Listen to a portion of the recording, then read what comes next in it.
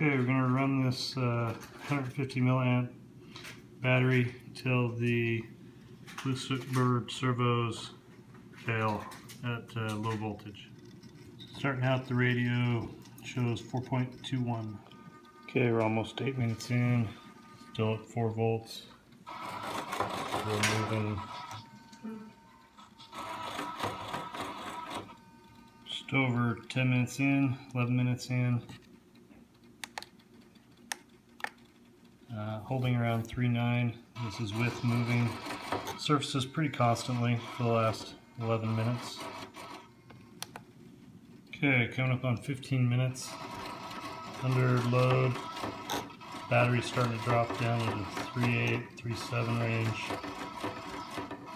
range. Surprisingly, getting 15 minutes out of a 150 battery.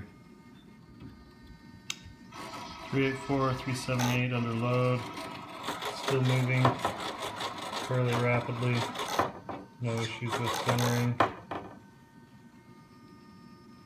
Battery's popping back up to 3.8 when stop moving stuff.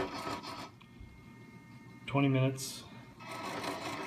Still holding load at 3.73.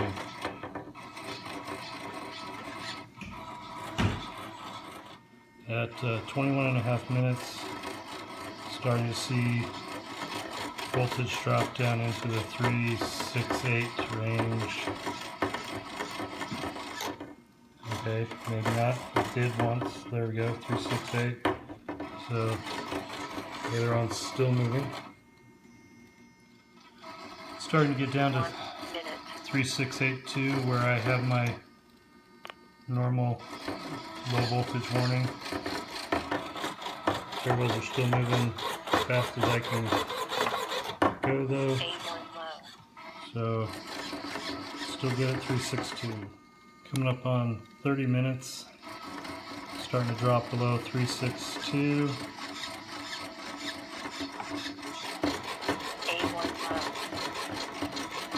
You can see still plenty of movement there.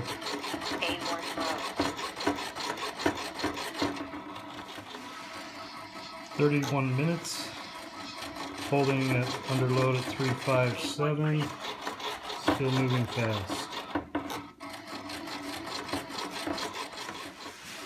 Now holding steady at 3.46, still moving.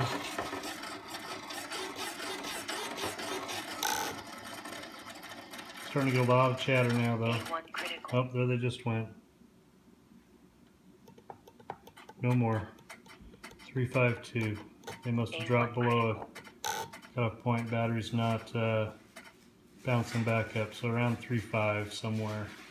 3.5, 3.4. Interesting to note, the MKS are also dead at this point, so my guess would be we're still getting an RSI from the receiver though, so the receiver's still working, but no servos. MKS or Bluebird. A1 critical. About 33.5 minutes maybe. So there we have it. The Supercell 150 milliamp to 30 minute plus. 2 MKS, 2 Bluebird, D4R2 receiver with telemetry enabled.